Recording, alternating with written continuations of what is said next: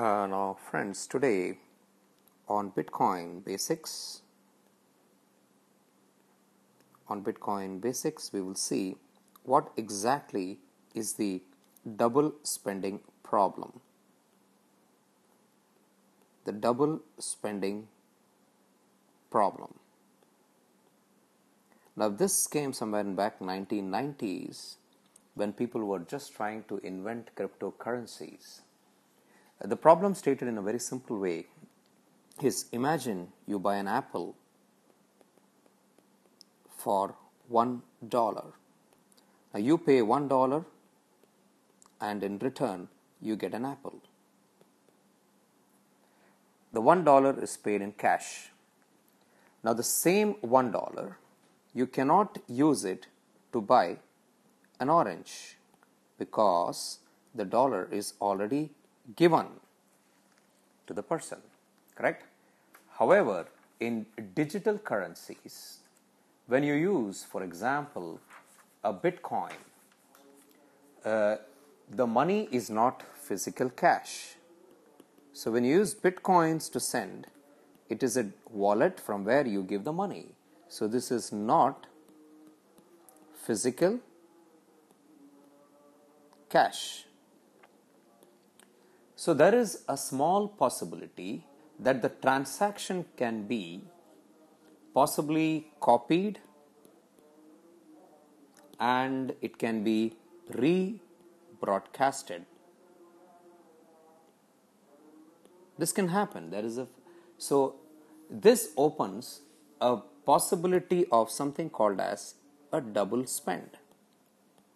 Simply because it is not physical cash, but it is something which we are using, a digital code. Now this code can be rebroadcasted, hence there is a possibility of a double spend simply because it is not physical cash. Let us see how the Bitcoin actually overcomes this problem. Now if this was physically possible, then the money would be worthless because everybody will have unlimited access and the entire Bitcoin network would succumb to this. So how does the Bitcoin network protect this double spend? So the Bitcoin network protects the double spends by actually verification of each recorded transactions. So each transaction has to be recorded within the blockchain, and this utilizes the proof of work mechanism.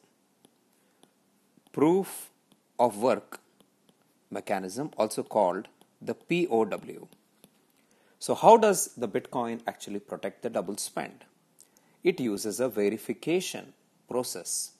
Each transaction is recorded in the blockchain. The blockchain is something like an open, immutable ledger. So the transactions are finalized by its inputs and they are confirmed by miners. So the miners have to confirm the legitimacy of the transaction. The confirmations make each unique Bitcoin and subsequent transaction legitimate. So how is it made legitimate? It is actually done by the miners who confirm the transaction.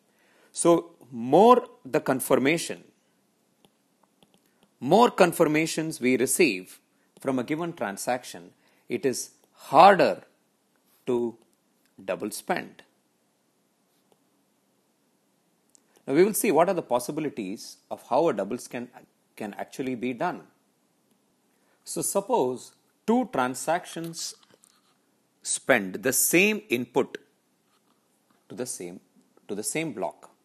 Imagine you're using the same input to the same block.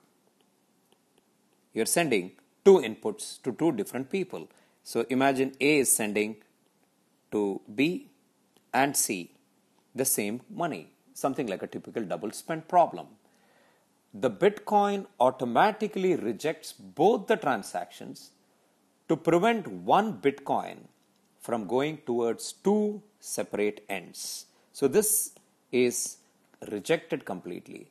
A similar rejection occurs if two separate blocks receive inputs from the same Bitcoin source. So this means the miners observe this, and the Bitcoin treats each circumstances of incidents as something like an accounting fraud. Nevertheless, double spend is still possible in Bitcoin. If this does occur, at least one party in one of the transactions will not receive the Bitcoin. All parties are responsible for communicating and sorting out the dispute. So technically, there is a possibility that the same transaction, a double spend, can. However, it is very, very less probable that this can happen. So finally, we look at it like this, that the every amount of Bitcoin that exists is actually coming from the network, and they are issued by miners. This is the transaction history starting from the issuance of the block and each assignment from there. So if the mining pool, suppose there is a mining pool which receives 25 Bitcoins and then pays 6 Bitcoins to a person, say Alice,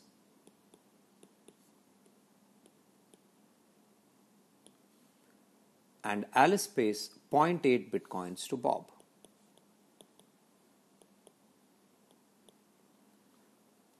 All these are recorded at each and every stage from the Bitcoin addresses in its wallet. A check is made to ensure that the funds used in this transaction have not yet been spent. So using the example above, if Bob sends for pay to the merchant 0.5 Bitcoins and the Bitcoin he uses for payment is 0.8 Bitcoins, the merchant will see that the coin was not yet spent, and thus the transaction can tentatively proceed. So we have something like a confirmation mechanism from the blockchain to see how legitimate the transaction is. And this is maintained in the universal ledger, which is called as a blockchain. So the Bitcoin's blockchain maintains a chronologically ordered, that means time-oriented, time-stamped transaction. Every 10 minutes, a block is added to the ledger. A block is added to the ledger every 10 minutes. And all nodes on the block network keep a copy of this global ledger. Let us suppose that you have one Bitcoin. Okay, you made the one Bitcoin transaction to a merchant, say eBay or something, you buy and you send one Bitcoin. Now you can sign and send the same Bitcoin on another Bitcoin address to try and trick the merchant. It is possible. You can do that. Both transactions go to an unconfirmed pool of transactions, but only your first transaction got confirmations and was verified by miners in the next block. Your second transaction could not get enough confirmations because the miners judged it as invalid, so it was pulled out from the network. So that's what happens. This is how the double spending problem is actually prevented by the blockchain. Meaning, the first transaction is done, it gets certain confirmations, The more confirmations it gets, the second transaction gets rejected.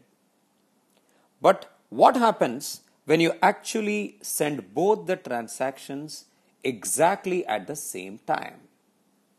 Imagine that you are having two computers and you're pressing both send exactly at the same time. Now, this is quite possible because both of them have gone into the system for verification. So both of them will get some number of confirmed transactions. So whichever gets more confirmed transactions, that payment will go through, the other one will get rejected.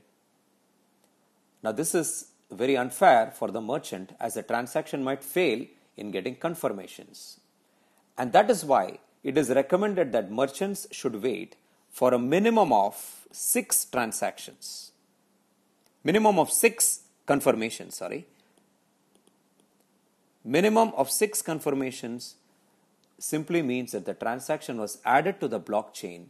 6 more blocks containing several other transactions were added after that. Confirmations are nothing but more blocks containing more transactions being added to the blockchain. Each transaction and blocks are mathematically related to the previous one. All these confirmations and transactions are time-stamped on the blockchain, making them irreversible and impossible to tamper with. So if a merchant receives minimum number of confirmations, he or she can be positive that it was not a double spend by the sender. That means you can expect after 6 confirmations, it is very difficult to break the system. In the next video, we will see what are the problems the double spend could face, and how further the Bitcoin has strengthened these, and how improbable the double spend can actually happen in the Bitcoin network or the blockchain. Thank you for watching. So this was the basics 2 of Bitcoins.